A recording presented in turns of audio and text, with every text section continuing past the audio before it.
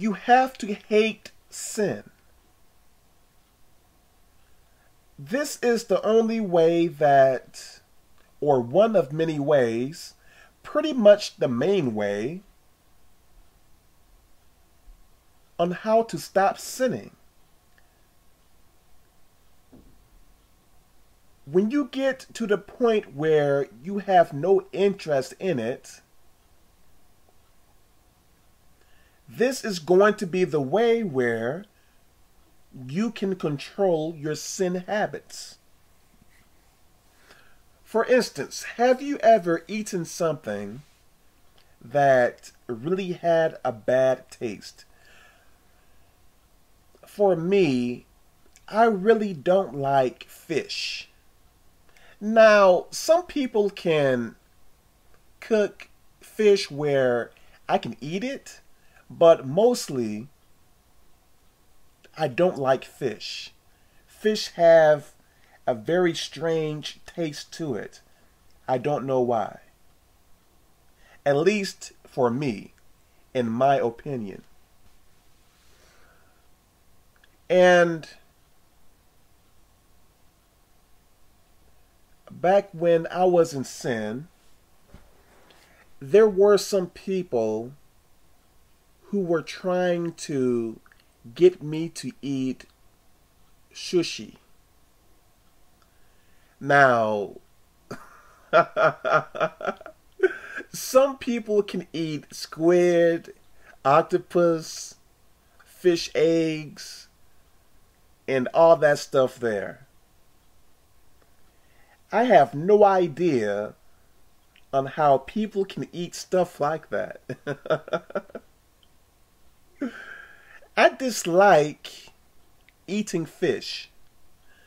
And sometimes I try to eat it, but the taste to it, my Lord, something seems wrong.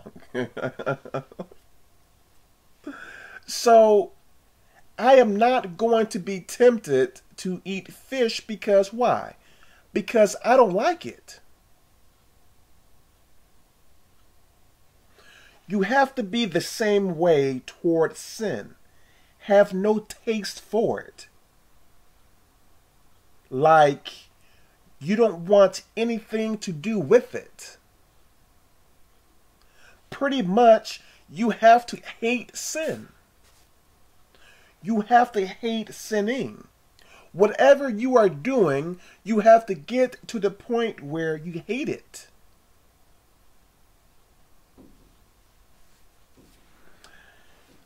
I was talking to this one person a while back, maybe a year ago. And back when I was in sin, many bad things happened to me, and I knew some parts and pieces of it.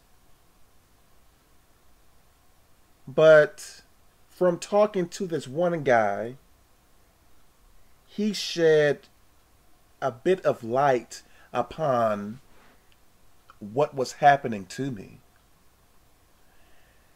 After finding out some things about my past, about what was really going on, you know,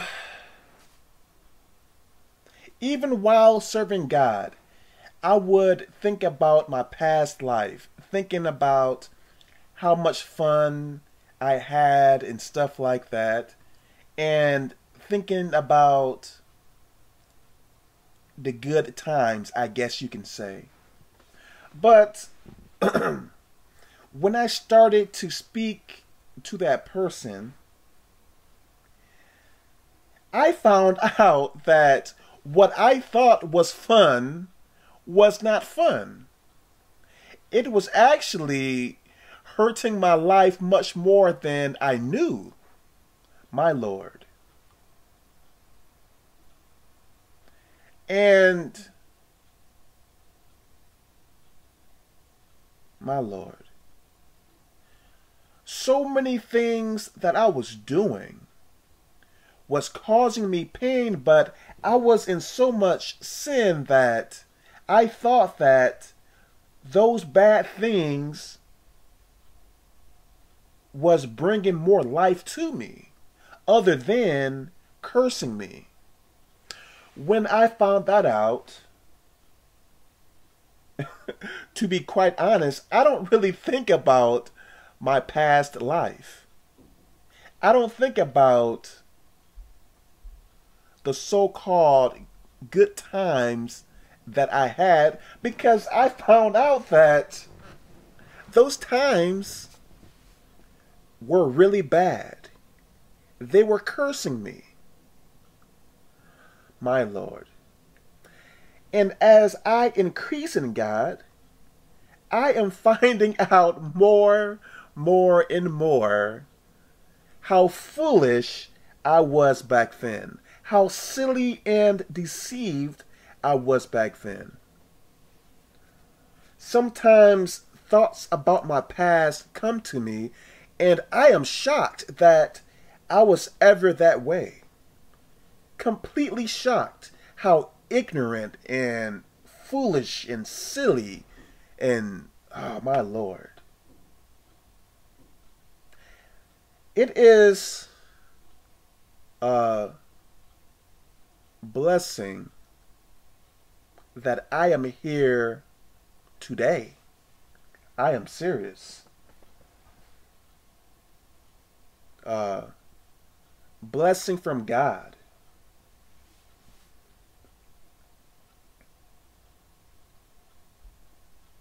So when I think about my past now, or when demons try to make me think that my past was fun, no. I don't want anything to do with my past. Nothing. Now, the thing I really want to do, perhaps, is apologize to some people that I hurt, like my ex-girlfriends. I want to speak to them. Maybe not speak to them, I don't know. But I want to apologize to them. Apologize to the people I hurt. Because I hurt quite a bit of people. So that is the main thing I want to do there, is apologize to so many people. But my main point is, you have to hate sin.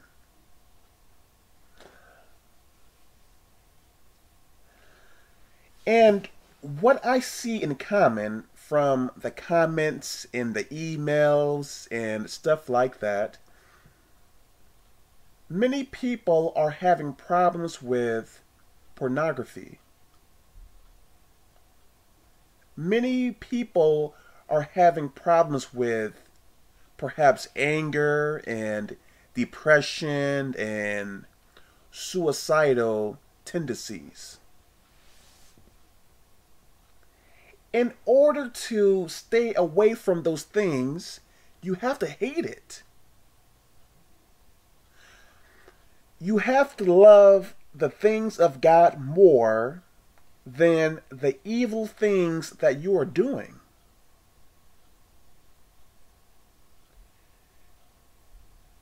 Like with porn. I don't want to watch porn. I dislike it. I don't want anything to do with it because I know if I watch it, my Lord, so many more demons will be attached to my life. That is the main reason I don't watch it. Look, let's say that I do watch porn, or like at this second I begin to watch porn. Yes, I may be happy with it for that 5 or 10 minutes, but what I am going to receive is going to be much more painful than the pleasure that I receive from it. So that is an easy choice to say no. My Lord. The pleasure that you are going to receive from doing sin is going to be less than the bad things that are going to happen to you from doing those sins. I am telling you. Having sex with that woman or that man, it may seem like so much fun, but the demons and the curses and all that stuff there that you are going to receive is going to be much more than the pleasure that you are going to receive from doing those sins. I am telling you. I am trying to tell you. So, for me, it is a really easy decision for me. Hey, let me not do it because it is not worth it. Because you really, to be quite honest with you, you really don't get anything from it. Demons are actually getting much more than what you get pleasure in when you sin. How can I say this? Demons get much more than you when you sin. So pretty much you are giving demons more and more control over your life when you sin. So when you factor this in the equation, sinning is not worth it. Because you are going to pay much more than you receive. Listen, if someone said to you, hey, this sandwich costs $20 and an average sandwich costs $2, why in the world would you pay for a sandwich that cost $20? Why not go to somewhere else and pay that $2 or $1? Why not? Why would you overpay for something where you can get it much cheaper? When you sin, you are overpaying. You are way overpaying. My Lord.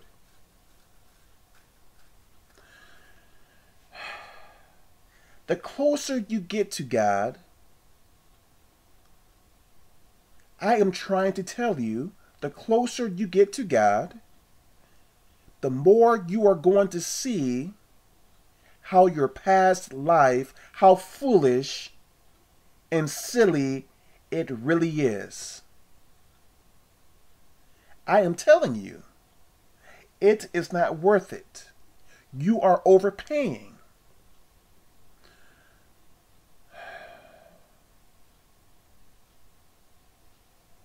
Yes, while serving God, yes, some bad things may happen to you, yes. But the peace and the good things that come with serving God is worth enduring what you have to endure when you serve God. When you sin, so many bad things are happening to you. My Lord, to be quite honest with you, sin makes you into a fool. It makes you really foolish. There is this person that knows of God. And he knows much more about God than I thought. But he still chooses to sin. And he can see the bad things that are happening to him, but he still chooses to sin. Why?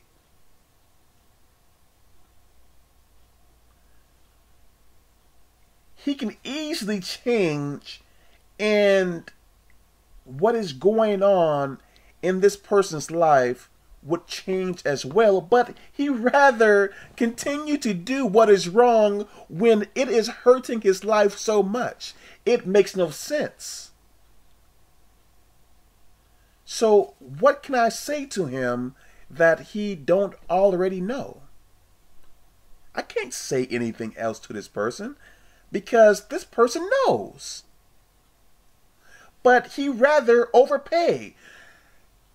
So many bad things happens to this person, personality flaws and stuff like that, that can easily change if he would just give his life to God. But for some reason he just wants to continue on as he is. With so many bad things happening to him. I guess I was the same way as well at one time. So I pray that this makes sense. You have to hate sin. You have to hate it with everything inside of you. When demonic thoughts come to my mind, I can resist them.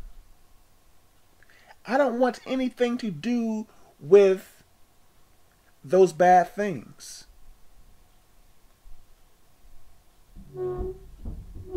Trying. I was reading this comment, and this person was saying what he does to not to not watch porn or to masturbate. He places ice on his genitals. And I am thinking, for how long can that actually work? I don't know if that person was serious, or I believe this person was serious. I don't know. But how long can that actually work? Doing earthly tricks like that. It may work for this time here and that time there, but after a while, I don't know. So I pray that this makes sense. You have to hate sin. You have to hate it. Like I said before, I can't be tempted to eat fish because I dislike fish. I can't be tempted to smoke because I don't like smoking. I can't be tempted. What else? I can't be tempted to, I don't know, to be gay because I don't like guys in that type of way. So if you have a strong dislike towards something, when demons try to tempt you in that area, then you can resist much more. I pray that this makes sense. You have to hate it. God bless.